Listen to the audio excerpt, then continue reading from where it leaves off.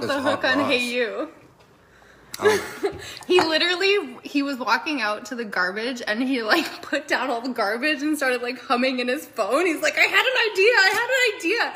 And he's just like singing the guitar loop and he sounded so crazy. And the words.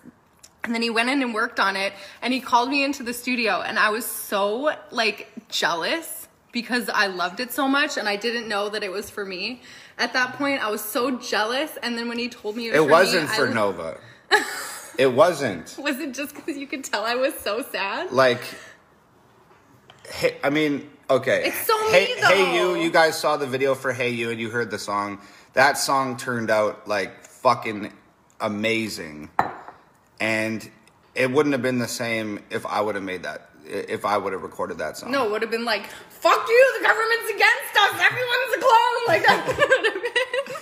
So, I don't know, man, like, yeah, I remember that night Nova and I were talking about, she was talking about putting her album together and stuff, and I, like, walked to the garbage can to throw some garbage out, and, like, the melody just came to me, na na na na na na na na na na na na na na, and I started humming it into my phone and made a voice note.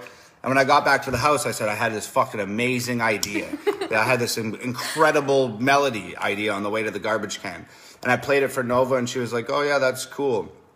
And then I went in the studio, made the beat, and recorded a scratch of the hook without words, just like humming and shit. And Nova was like just enamored with it. And she was so enamored with it that I was like, fuck it, I'm just going to give it to her.